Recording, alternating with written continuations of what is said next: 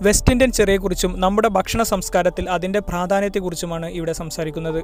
കണ്ടാൽ ഒരു കുഞ്ഞു ആപ്പിൾ ആണെന്ന് തോന്നിക്കുന്ന വെസ്റ്റ് ഇന്ത്യൻ ചെറി പലരും ഇന്ന് വീട്ടിൽ നട്ടുപിടിപ്പിക്കുന്ന ഒരു കുറ്റിച്ചെടിയാണ്.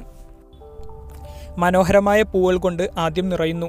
പിന്നീട് പുളിയുള്ള പച്ച നിറത്തിലുള്ള കായ ചുവപ്പ് നിറമായി മാറുന്നു.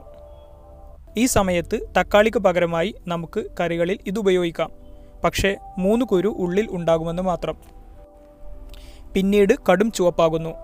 അപ്പോൾ ഒരു ചെറിയ പുളി മാത്രമേ ഉണ്ടാവൂ. ഈ സമയത്ത് നമുക്ക് പറിച്ചു കഴിക്കാവുന്നതാണ്. ഈ ചെറി നഴ്സറികളിലൊക്കെ ലഭ്യമാണ്. നന്നായി നോക്കിയാൽ 1 വർഷം കൊണ്ട് തന്നെ കായ്ഫലം ലഭിക്കുന്നതാണ്.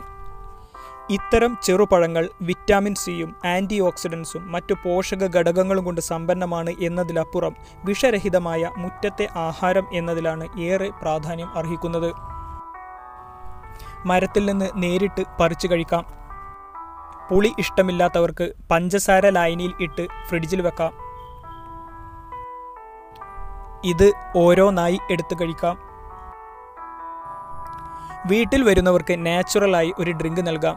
ഇതിൻ്റെ വെള്ളത്തിൽ അല്പം കൂടി വെള്ളം ചേർത്ത് സ്വല്പം തേൻ കൂടി ചേർത്താൽ നന്നായി. നല്ല രുചികരമായ പാനീയമാണ്. കുറച്ച് ദിവസം കഴിഞ്ഞാൽ ഫെർമെൻറ്റേഷൻ സാധ്യതയുള്ളത് കൊണ്ട് ടേസ്റ്റ് കുറയും. കുറേ കാലത്തേക്ക് ഒന്നിച്ച് ലായനിയിൽ ഇടരുത്. മാക്സിമം ഒരാഴ്ചക്കുള്ളിൽ ഉപയോഗിച്ച് തീർക്കണം.